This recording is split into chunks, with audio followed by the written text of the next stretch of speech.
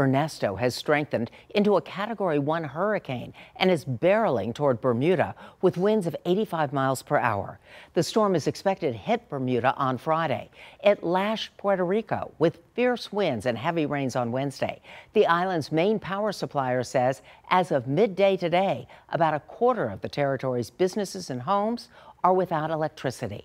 People with loved ones there say Puerto Ricans know how to bounce back after enduring the devastation caused by Category 5 Hurricane Maria in 2017. People of Puerto Rico are so resilient anymore.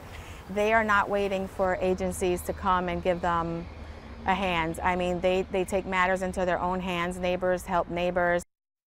Ernesto is expected to produce life-threatening surf and rip currents as it travels up the East Coast this weekend.